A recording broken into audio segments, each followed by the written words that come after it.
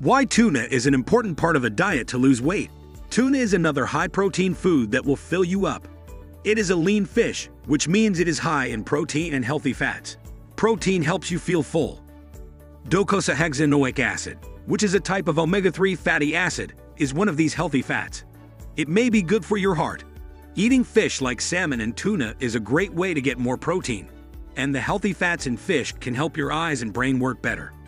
If you want to eat less calories, choose tuna that has been canned in water instead of oil. Tuna packed in oil has more calories, fat, and sodium, but could be more filling. It depends on what your needs are that day. Stay tuned for more videos like this.